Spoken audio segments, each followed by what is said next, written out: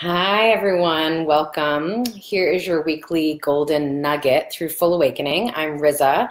Every week on Thursday or Friday, I've been bringing you guys these weekly golden nuggets all year, and I really, really love this process. Unfortunately, last week was the first week that I missed a week, and I'm going to use the excuse that it was my 40th birthday, and we were launching a lot of new products last week for our group class of Rise and Shine.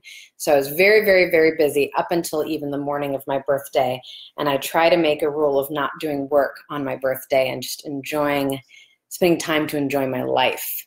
Not that work isn't enjoyable, because it is, because it's with you guys.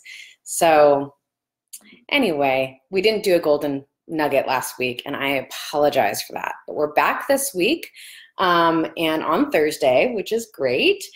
And yeah, we got an interesting reading today. So I'm going to do a reading of the poem that was from the channeled reading with Spirit, with the Council of 17, on what we particularly need to talk about or what would be helpful for the group of people called to watch this golden nugget. So this is speaking to you. Okay, we'll start with the reading and then I'll describe the image in more detail. This whole golden nugget's called Feeling Satiated. Care, comfort, connection, feeling these deeply in your internal world, feeling satiated, satisfied by this presence. From this place, can you enjoy the starburst of desire shooting up into the sky and raining down gently on your skin? What would you like to create from a place of abundance, from a place of resilient allowing, from a place of kindness towards yourself and others? So this was an interesting image. The very first image that I got, kind of simultaneously, I got the image of being held by this like divine male presence. So feeling this divine male presence sort of cradling me and my divine femininity, which is an interesting image. It's come to me once before, and it was at the very end of a very long three-part cycle that had been going on for, let's see if I can do some quick math, since 2002 to last year, which was 2018. That's 16 years. So a 16-year three-part cycle of encountering power and fear.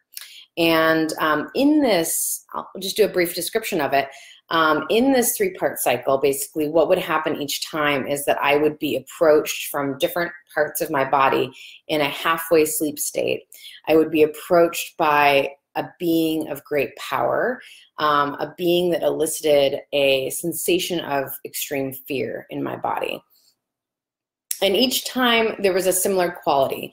So the first time the being presented itself as what I call a shadow of a man. So a male presence that gave me a very specific visual imprint in my mind of what they looked like, but the presentation was like a flat two-dimensional shadow presence in my room. And as he walked towards me, I became paralyzed. So I don't know if you've ever experienced like sleep paralysis or the sensation like everything is buzzing, your whole body is vibrating, and you feel, the sensation I get is almost like I'm lifting out of my body. So it's almost like you're entering in sort of an astral zone, but you don't have any control over it, and you certainly don't have control over your physical body, so you can't move your body. But in that state, I'm always hyper vigilant, hyper aware. So that was one. I won't go into the full detail of the story. It happened to me again maybe about 5 years ago, and this time the being presented themselves first as my partner, which was interesting, and then the fear didn't strike me until I was already paralyzed by the energy that they brought, but the fear part of the paralysis didn't strike me until I realized it actually wasn't my partner standing at the foot of my bed. It was another being altogether. And then I became really afraid. And they approached me from from the foot of the bed towards me.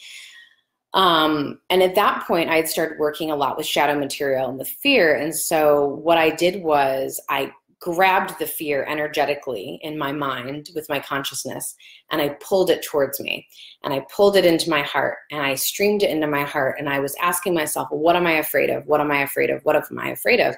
And this is a story that I share a lot because I had the most profound moment of awakening from being in that level of activation and fear and drawing that energy towards me. So, ultimately what I got to experience was this complete annihilation that brought me very close to a sense of divine. The third time it happened was last year, about a year ago, at Impact the World, which was a Lee Harris event, a training for entrepreneurs, especially those who are in creative, spiritual endeavors. And at the end of that, near the end of that training, I had a similar experience. The reason I'm bringing this whole story up is because it relates to this reading for today, and the image that I first got of this sort of almost like a photographic negative, like this black and white sort of shadow image of being held by this divine masculine force. And in my last experience of this fear and power dynamic, I was closing my eyes and going to sleep, and I got this very clear image of being held by a divine masculine energy. And it was this feeling of satiation, this feeling of completion or safety, comfort, compassion, this really good feeling and very trusting feeling. And so I was holding that as I was falling asleep. And then all of a sudden, from this part of my visual sort of imaginative world, in that sort of astral place, a being came in and grabbed my arm very strongly and made this really like intense face, like, wah, and I had that immediate rise of that energetic, visceral, buzzing paralysis. But in that state, what I did, instead of having the reactions I'd had before, is I pulled that being into my heart immediately, and it was instinctual. There was no hesitation. I just shoved them into my heart, and they went into my heart, and they were consumed by the flame inside my heart and immediately dispersed, and I just fell into a very natural, easeful sleep. So it was interesting and kind of strange, and I'm still putting the pieces together of why that image in particular is what started out this reading, not the image of the being coming into my heart, but the image of that divine masculine holding and that feeling of safety and presence, I guess. And that same sort of quality of that like two-dimensional shadowy, silhouetted in light sort of vision. It was very interesting. That's not usually how I envision things in my psychic space. So I will put that in there. Something about eradicating fear and being in the presence of power, being in the presence of that holding connective energy also. And that maybe being an internal state of being, right? Maybe not relating to any external being, but a part of ourselves, right? That divine masculine ability to hold the container. So the very beginning of our reading starts out with that divine masculine holding and that container and that feeling of care, comfort, connection, presence, that feeling of satiation, that feeling of abundance in that moment. And then from there, there's this sort of starlight, reverse starlight sort of firework that goes up in the air, this feeling of desire, this feeling of joyful expression, and it explodes in the sky and all those little light particles rain down. And there's just this feeling of beauty, beauty and excitement for witnessing that. So from there, Spirit sort of takes us into this place of creation. Like, how do we create? Where do we create from? And I think that, when we get into the reading from the card today, I think this is going to come full around and fully flesh out. And it's a very interesting card that we picked today. But this idea that a lot of us are striving for abundance right now, and not just, what does that mean, right? Not just like financial abundance, although man, it would be great to feel financial abundance, right? We all desire that as sort of a baseline.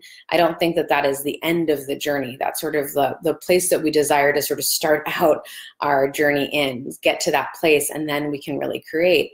But the problem is a lot of us who are in this creative field, whether it's transformational healing or otherwise, if we're creators, if we're trying to actively be a part of the shift that's happening on the planet through expression, there's a tinge of urgency or a tinge of that biological, physical root chakra need for abundance that comes into and distorts our creations, right? So the question Spirit's asking is, what would it feel like to create from a sense of abundance, as if you are already abundant? And abundant isn't just financial, right? Abundant is the energy that you have. Abundance is the feeling of resiliency, the feeling of flexibility, the feeling of ability to unfold, right? It's that expansive quality of being able to unfold. And can we create a place from a place of that? Because that is going to create more abundance in our life and the lives of others. We would create very differently. So it's more of a question than it is an answer, if that makes sense.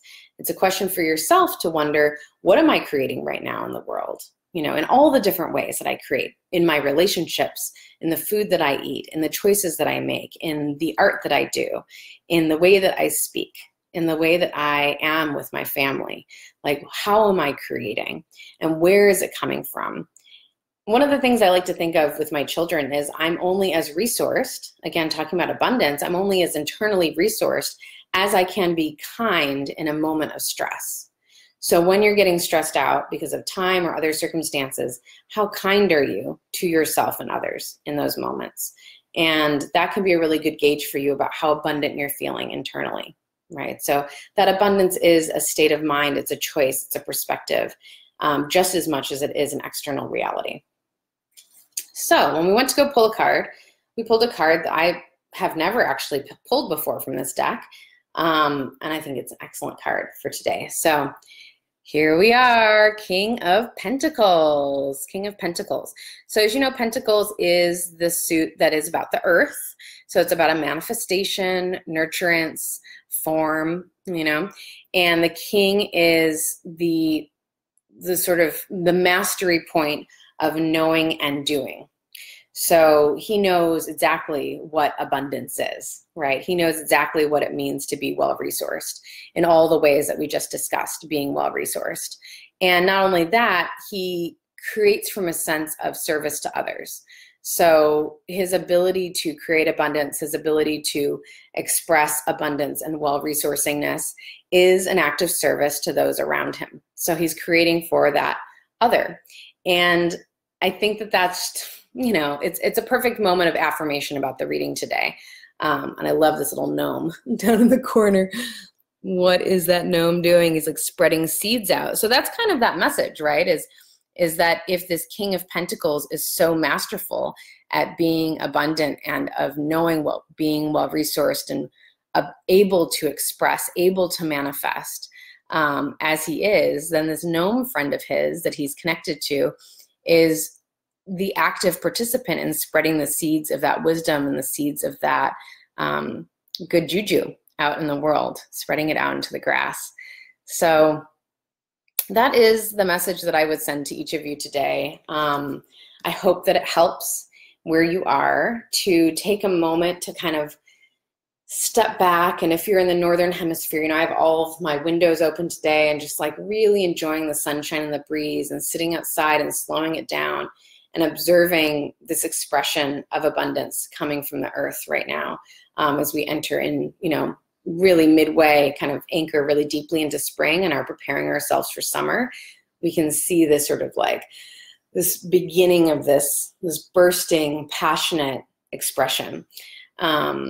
And so I hope that you feel that internally inside yourself as well, and that you slow down enough to really touch that feeling of satiation, that feeling of all the things that are being given to you right now by life. And take that in, because it's easy to miss it.